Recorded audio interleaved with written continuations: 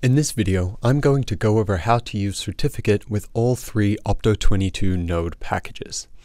This is especially useful when you want to access your groov data from a Node-RED server that's not just running locally on the device. To demonstrate this, I'll be using a groov RIO that has a self-signed certificate and a groov EPIC that has a certificate signed by a certificate authority. And in the end, we will be taking care of this unable to verify leaf signature error that I'm getting from Node-RED running on my Windows PC. But first, before we look at the Windows PC, let's get our RIO data into Node-RED running on the groov EPIC. Let's get started on that.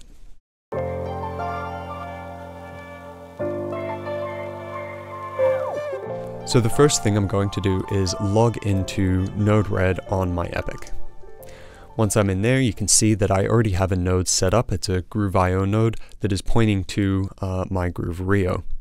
If I were to come up here and redeploy the flow, you can see we do have a security certificate problem. Specifically, there is a problem with the SSL public certificate for the target device. This may not be installed in this device, so we need to be able to install it somewhere on the EPIC. So let's have a look at where to do that. I'll open a new tab and go to Groov Manage for my EPIC, and if we come under Security, we can see that we have a certificate trust store right here. If I select that, you can see that there are no certificates installed whatsoever. So this is where we're going to need to put that RIO self-signed cert. So let's go and get that next. I'll come over here to my groov RIO, we'll log in here as well. And again, we'll be coming into the security menu, but this time we're going to be looking at the web server certificate. Now, this one is a self-signed certificate, so you can see the issuer is RIO dev, this device, and the subject is the same as the issuer, hence self-signed. So what I need to do is come down here and download this public certificate. Now, I'm going to give it a name, something that helps me keep track of what it is. So I'll put in the host name, RIO dev, and I'm going to put _pub, and it is a .pem file, because it is the public certificate, so that'll just help me keep track. So there we go with that saved. Now let's upload that to the groov EPIC trust store. I'll just select add/update. There we go. I'll select that PEM certificate and open it. We'll see that it's uploading and importing the client certificate where the EPIC is the client and the RIO is the server. And then once that's complete, depending on which service you're using, you may need to restart that service before it picks up on the new certificate. But we're good to go. Let's just head back over to Node-RED and we'll tell this node where that certificate is. So I'll come into here and edit this device. You can see that I have my address and my API key, so we just need to give the path to the self-signed certificate. Now, in the case of groov EPIC and RIO, the default path is already pointing towards this trust store that we have. So all I need to do is put in the name of the certificate. And again, that's RIO dev _pub.pem. So now that I've pointed to that file, I'll go ahead and select update and done. We'll clear up this debug pane and go ahead and select deploy. We can see that error's gone away. We're now scanning. I've gotten the value false, and if I toggle this top button on, the one that we're reading, we'll see it switches to true and again to false. So we've got this connection working nice and clean with the self-signed certificate bringing RIO data into the groov EPIC, and of course this works with writes as well. So with that part of it taken care of, let's now get both devices' data over here into Node-RED running on my Windows PC. Now here I just have it installed on localhost on my PC, but this could be a Node-RED server running anywhere. It could be on-premise, it could be in the cloud, it could be on a Raspberry Pi or wherever else you need to have it. So let's go ahead and get this set up, starting with that same RIO dev, but this time getting it into the Windows instance. I'll again select the pencil icon, and here we don't have just a trust store file location set up. There is a trust store in Windows, but that's not what we're using here. Instead, I'll come over to my downloads, and you can see if I refresh this really quick, we want to path it to this particular certificate file that is in my downloads. So I'll just copy that, we'll jump back, and we're going to put in the full path to the file location.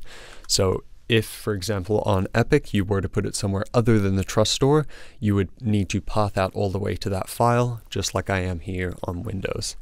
So we'll put in that host name, RIO dev _pub.pem. go ahead and select Update, Done, and Deploy. Let's go ahead and clear up this debug pane. You can see that we're now scanning that RIO, and it works here just as easily. We'll toggle it off. Oh, we need to enable that debug. We'll toggle it on. There we go. We see it turn false, and back on again, and false. So there we go. Really easy to work with the self-signed certificates. So now let's switch gears and look at the CA signed certificate for the Groov EPIC. So here I'll double click this Groov IO node, we'll select the pencil icon, and we're going to need to put the CA certificate right here.